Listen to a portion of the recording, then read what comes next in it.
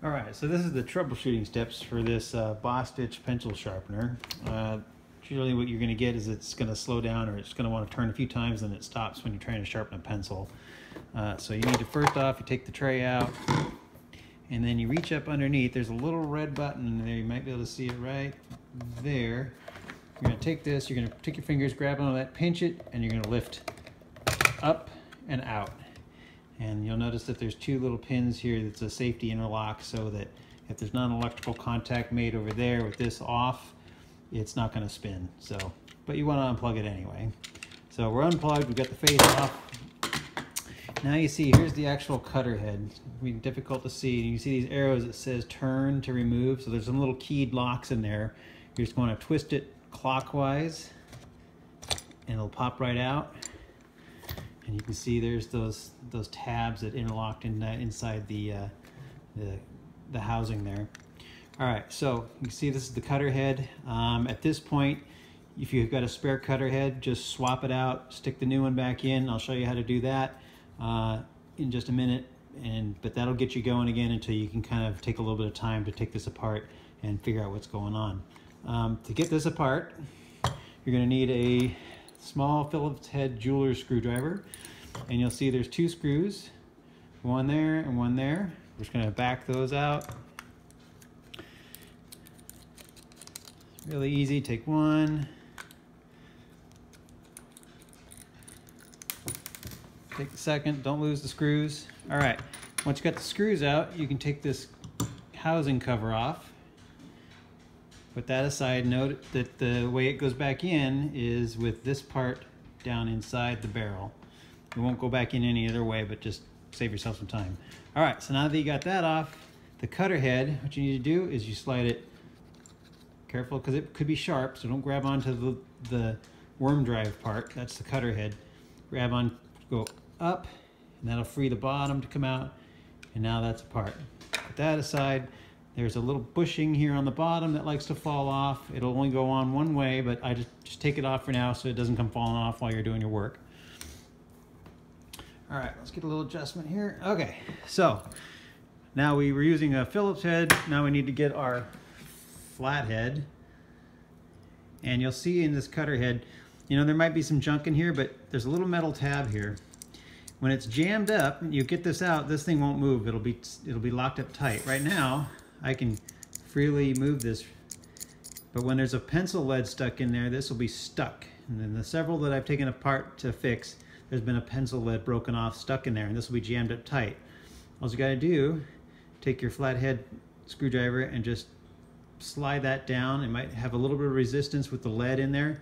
Slide it down, and then usually you'll see the little piece of lead broken off will just fall out. So you're gonna wanna shake a little piece of lead out. And when you're finally sure that it's gone, hopefully it came out where someplace you can see it, now you'll get this piece will flop back and forth. You can hear it doing that. Okay, so now you're free. Time to put it back together again. All right, so remember, don't forget your bushing. Take your cutter head with the metal part like this down, and you'll tell because there's one end has the small hole, one end has the big hole. You're gonna wanna insert it so it goes in, and that gives you some room. Now hold on to that. Put your bushing over the end of that barrel there. And you kind of got to hold the stuff all together while you slide it back down into the channel. And so once it's in there, now that's going to be loose. You're going to take your cap, you're going to put it in over the cutter head assembly. Make sure it goes all the way down. You might have to twist it a little bit to get the teeth to engage because there's a little spline inside that cap. All right, so then line it up so you can see daylight through the holes where the screws are gonna go. You can see that. And it's just a matter of taking your Phillips head screwdriver again, put one screw in just a little bit, get your second screw in.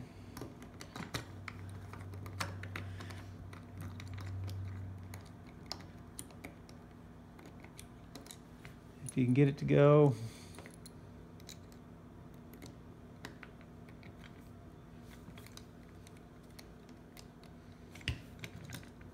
It's going to give me some trouble.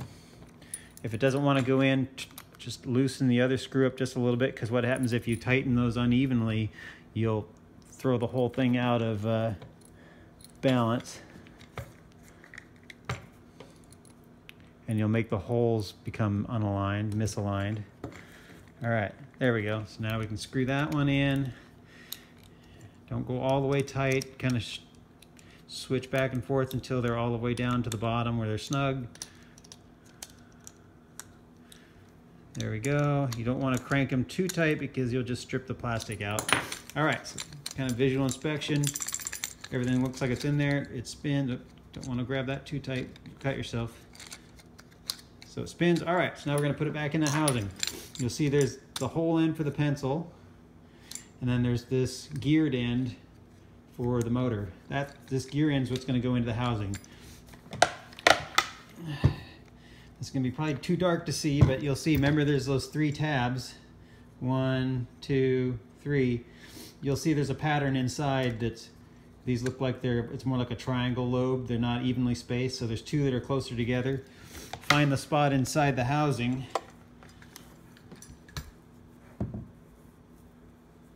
Where there's 2 close together. They're at the top, so you're going to line those up. See what I'm doing here.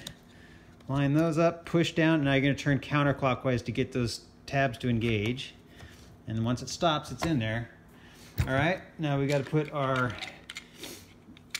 front panel on again. So opposite is how you took it off. You're going to squeeze that red tab, take this top tab, and you're going to hook it into the top of the housing here. There's a little slot in there, so you're going to have to go in deep like that.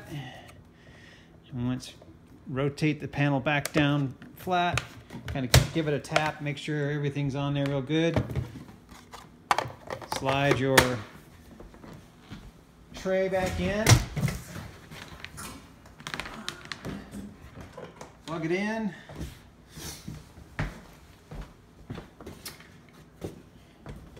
And we'll give it a test. Yep, so nice sharp pencil. Let's test it. I'm gonna break that tip off. Now we got a dull pencil. Let's stick it in. There we go. It stops when it's sharp. Like that. Good to go. All done.